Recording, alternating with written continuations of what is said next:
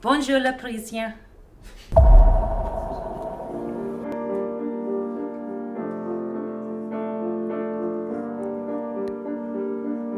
I feel like Elizabeth Taylor.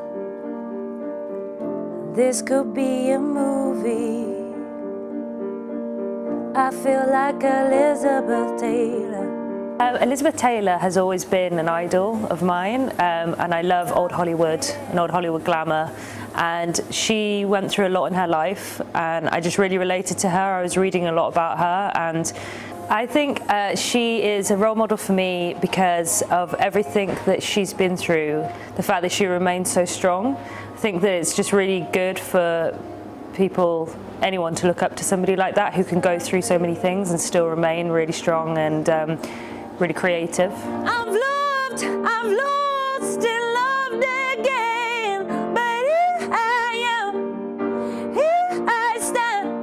I've lost and loved again, but here I am, another lesson learned.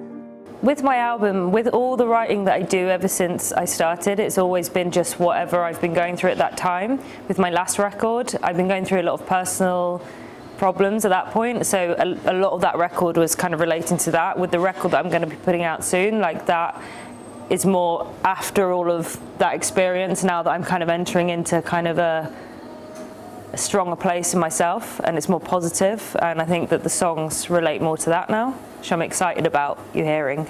Are you happy now? Yes, I am very happy now. I have a lot of good things in my life, especially like my 2 dogs, which I always talk about, who I walk every day, and I live near a park, and it's just really good. I can go out most days and write, so I'm really happy in my life right now, yeah. Another lesson learned. Ooh, yes, another lesson learned.